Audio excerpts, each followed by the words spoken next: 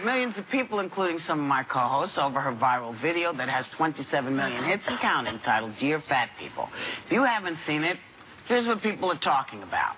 Fat shaming is not a thing. Fat people made that up. That's a race card with no race. Yeah, but I couldn't fit into a store. That's discrimination. No. That means you're too fat and you should stop eating. They complain and they smell like sausages. And I don't even think they ate sausages. That's just their aroma. If we offend you so much that you lose weight, lose weight, I'm okay with that. You are killing yourself. Yeah, I'll sleep at night. Nicole Arbour joins us right now in Hot Topic. So, you know, a lot of people were offended. Are you surprised? Do you understand why people are offended by it? Frankly, I'm the most offended by my hair in that video. If I would have known it would go viral. Babe, God. You're here. This is your shot. Yeah. So, did you expect to offend people? Are you surprised that 100%. That video was made to offend people, just the way I do with all the other videos. It's just satire. I'm just being silly. I'm just having a bit of fun. And that's what we did. And that topic was actually voted in by fans, some of them who are fat. They're like, you can't make fun of some people and not make fun of me too. You know what? I'm a comic, so if I'm going to do a joke about a fat person, I'm going to say I'm fat first. You're not fat. That's the problem. Oh, the video before was about crazy girls, and that one was about... Well, that may be true. Today. I'm like worried about you in this I wanted to do a transparent interview. No, but you know, you take it on yourself first, and then maybe you can do a joke. The joke maybe you can empathize. Yeah, but you didn't do that, and then you sort of hide behind this. Well, it's not healthy. That's bull, and you know it. You don't care about their health. Come on. The whole thing was a joke. It really was. I do care about people's health, but the whole thing was a joke. And I make fun of myself all the time. Like, I know that I look like side chick Barbie. I realize this. And I make jokes about it all the time. So I think that we should all gotta make jokes about everybody. Let me ask you about, but don't you think, and I want to first, before I get to my question, YouTube disabled your channel. Yeah. Here's their response. I want to get this in. In cases where a channel or video is incorrectly flagged by the community and subsequently removed, we work quickly to reinstate it, whether or not you think you were censored.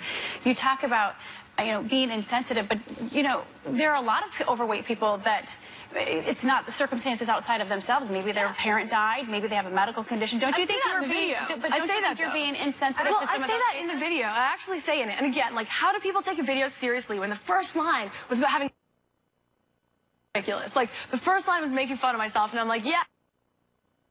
I take that as a political statement. Like, it was clearly a joke. On this video. I'm also trying to say that, I understand, and what Paul was saying, not just sickness, but, there's a lot of different foods out there that have ingredients in them that some people get addicted to that they can't help the size that they are, being 180 pounds my whole entire life. So the thing is you weren't unapologetic about it, right? No. You don't have a problem with it, and you actually posted a video in response, which is amazing. Yeah.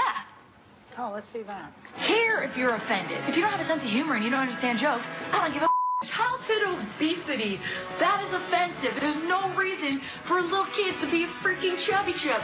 Everybody should be equally made fun of. straight guy, or a black guy, or a white guy, or a skinny girl, or a hot girl. Stereotypes are funny because they're true. They weren't based on nothing. Italian people make a lot of pizzas and say papa de poopy. Everybody's worried about terrorism, but keyboard warriors are the new terrorists. I would love to see you volunteer for like an organization for kids to exercise or something and actually see you put your money where your mouth is. I would totally do it. That would be amazing. I actually have an organization called Go Team. We cheer people to and through everything, and they realize the difference between me doing satire the same way a guy would do it in a movie. Satire, and I have to tell you something. Listen, we're comedians here. I watch it and I'm like, where is the satire? You're like a skinny blonde girl. You're a comedian. No line, but you have to accept the consequences. So what the consequences is? Yeah, the consequence is that, I come into The View, and my intro isn't like, hey, this is Nicole, we love her. It's like she takes poops on your lawn while you're sleeping and blames it on your dog. Let me ask you, like, what's next? Who's next? The handicap? Like, where are we going after? I'm sorry, wait. Here's the thing. That's not how I intro you. Oh, not you specifically. Okay. So I think what people were surprised at, and what a lot of folks are surprised at,